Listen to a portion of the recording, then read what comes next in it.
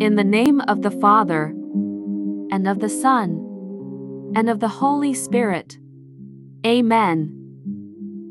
Saint Kateri, favored child, and lily of the Mohawks, I come to seek your intercession in my present need. Pause for a while and make your request. I admire the virtues which adorned your soul: love of God and neighbor, humility, obedience, patience, purity, and the spirit of sacrifice. Help me to imitate your example in my state of life through the goodness and mercy of God, who has blessed you with so many graces, which led you to the true faith and to a high degree of holiness. Pray to God for me and help me.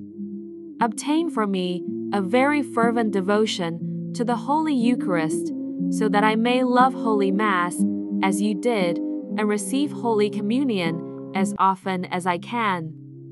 Teach me also to be devoted to my crucified Savior as you were, that I may cheerfully bear my daily crosses, for love of Him who suffered so much for love of me. Most of all, I beg you to pray for me, that I may avoid sin, lead a holy life, and save my soul. Amen. O great lily of the Mohawks, we ask that you take our intentions to the foot of the cross. Ask Jesus to bring healing to those who are heavily burdened. Through your intercession, may this favor be granted, if it is according to the will of God. Pause for a while and make your request. By your prayer, help us always to remain faithful to Jesus and to His holy Church. Amen. Loving Creator God, we acknowledge your power and presence in the four directions of your vast and beautiful universe. We celebrate Kateri TEKAKWITA, Lily of the Mohawks, as one of your Son's most faithful followers.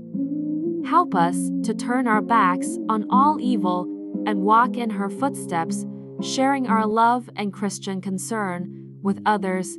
Let us reverence, as she did, your mystical presence in the poor and suffering. Through Kateri's powerful intercession, we confidently ask you to grant us this special favor.